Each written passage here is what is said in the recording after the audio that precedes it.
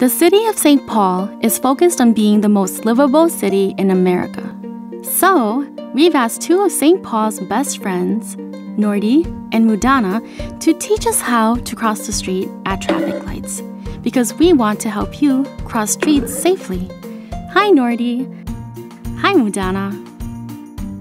Let's start with the basics. This is a traffic light. Usually, traffic lights will show you when it's time to cross the street by showing a hand, a walking person, and a flashing hand.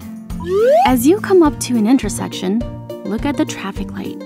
If you don't see a walk light, don't cross the street. Some lights have buttons, so you can tell the light you're waiting to cross. If there is a button, press it. And wait until you see a walk light.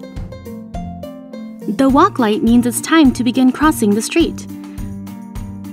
When you see a walk light, look all around you before you start to cross.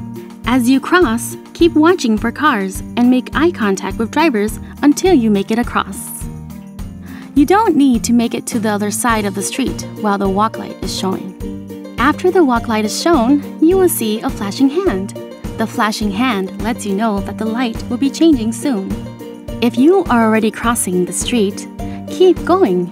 And remember, continue to look both ways as you cross. Sometimes, you will see a timer with a flashing hand that lets you know how much time you have left to cross. If you haven't started crossing and the hand is flashing, don't start now.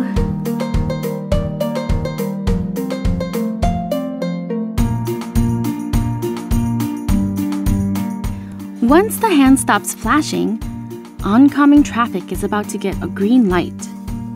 Walk to the nearest safe location as quickly and safely as possible.